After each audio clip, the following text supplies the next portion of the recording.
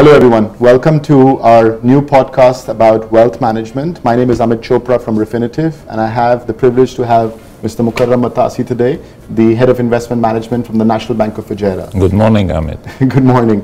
It's not every day that we get a brain like Moukarram to come and speak to us about managing our money, our wealth, our retirement, our children's education and savings.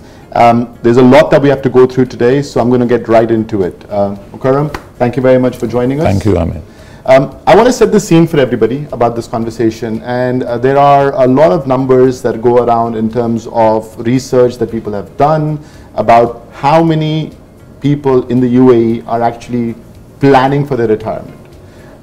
It's almost shocking, to say the least, to see some of the figures that have come out from a YouGov survey that we had read earlier. It shows that almost half of the population over here is not planning for their retirement in terms of finances. Do you want to say something about that, or how does NBF feel about it? It's all about planning early and the importance of planning early. So let me ask you a very obvious question. Yes. Why do I need to plan for my retirement? So the planning process is important for every individual to think about and to try and see the big picture. What are the milestones in my life cycle that will require certain amounts of money that I need to keep aside in order to fend off any potential surprises.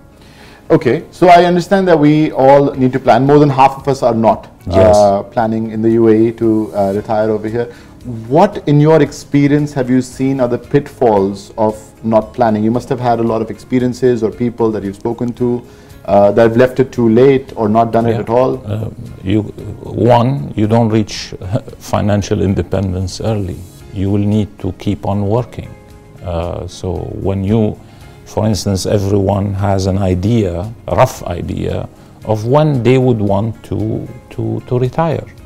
Some say 55, some say 60, some say 65.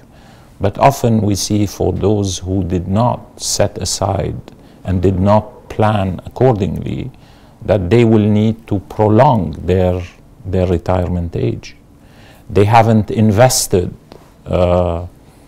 sufficiently to have a cushion to finance their retirement. Interesting. So on average, how long do I need to plan for? The earlier you start, the better.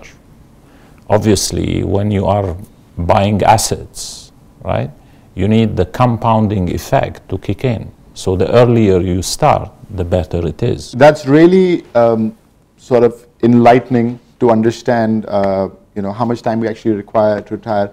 I want to go on further in the next episode, and we want to talk about goal setting and sort of get into a little bit more detail. But thank you very much for talking to us today, and we'll speak again in the next episode. Okay.